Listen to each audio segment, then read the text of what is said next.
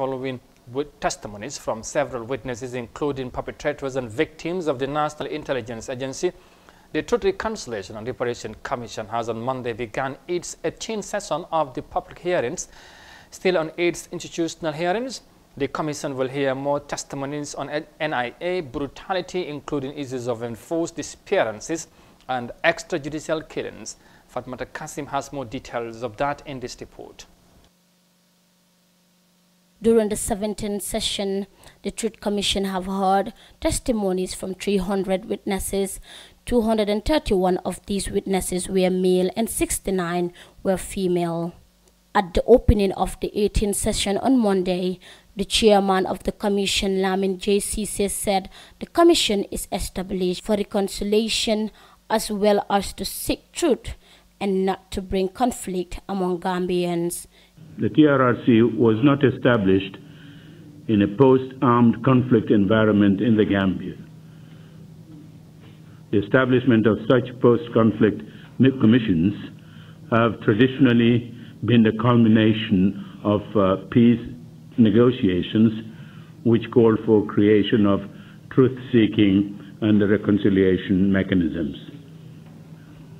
While such mechanism is indeed a central objective of the TRRC, as enshrined in the 2017 Act, it was created in a post-authoritarian transition. The testimonies of witnesses who appeared before the commission confirmed that the former President Yahya Jammeh was using the National Intelligence Agency and a death squad as the jungler to carry out massive brutality and extrajudicial killings of the ordinary citizens and political opponents. The chairman said this has helped the former President Jammeh to drive for over decades. Institutions of the state enabled the dictatorship to thrive for over 2 decades. It is imperative, therefore, that the TRRC examine thoroughly the weaknesses and failures of the relevant state institutions, especially the NIA, that facilitated or enabled the Jammeh regime to violate on a massive scale the human rights of the citizens of the Gambia.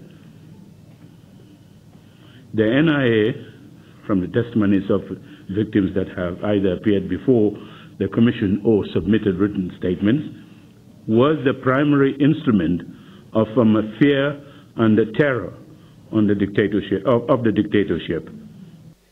CISA said the commission will find it immensely helpful to receive more information on the remaining themes in its work plan. Some of the remaining topics to be covered by the commission includes enforced disappearances and extrajudicial killings alleged committed by the National Intelligence Agency and the junglers Jammeh's death squad. The commission will find it immensely helpful to receive more information on the remaining themes in its work plan, including the enforced disappearances of people like Chief Ibrahim Mane, Sol Ndao, and Maawa Cham, among others.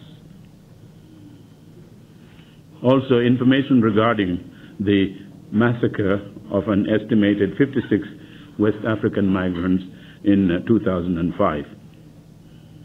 We therefore continue to urge all persons, especially victims of any human rights violations that occurred between July 1994 and January 2017, to please come forward and share their information or experiences with the Commission.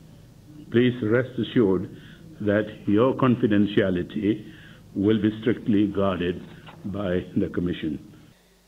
So far, the Commission has heard testimonies from 300 witnesses, and of these, 231 were male and 69 were female. Out of the total number of witnesses who appeared before the Commission since January last year, 191 are victims and 51 are self-confessed perpetrators and adversely mentioned persons. 28 witnesses from the Gambian diaspora have testified via video link. These hearings also included several protected witnesses and closed-door testimonies. For iAfrica TV, I am Fatoumata Kasim.